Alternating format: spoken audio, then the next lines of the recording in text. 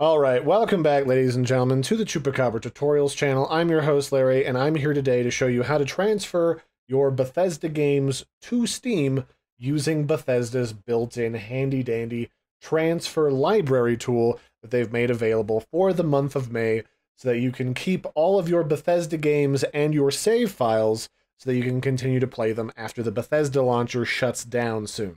Because it's like May 4th when I'm recording this, and the whole launcher stops working and stops letting you play your games on the 11th. So to do this, all you have to do is go to this URL here at the top. I'll put a link in the video description so you don't have to like pause and type it in. And that's the transfer library tool that Bethesda set up to move your stuff to Steam.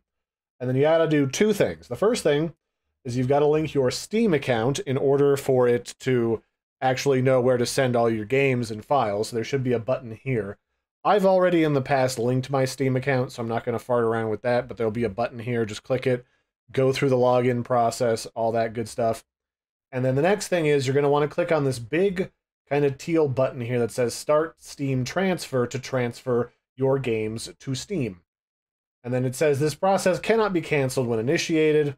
So, you know, be careful and make sure it's what you want to do. But because this whole thing's shutting down, I'm going to say yes. It's definitely what I want to do. Now, I think I've only got Fallout 76 sitting on this account, which I honestly don't play anymore, but it's always good to make sure you keep all of your stuff in one nice place where you've got, oh, actually, I had a couple other games, too.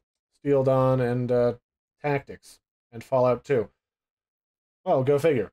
So it takes, like, no time at all to do this, but depending on how many games you have from Bethesda, how often you play them, if they're like installed on your computer with like save game data and all that stuff, it might take a little while for this to transfer over, but this was relatively quick. So that's all you have to do in order to transfer your Bethesda games from the Bethesda launcher to Steam. This literally didn't even take me 5 minutes, so I hope you found this guide helpful. I've been your host, Larry. Don't forget to like and subscribe, and I will catch you next time. Bye, everybody, and have a good one.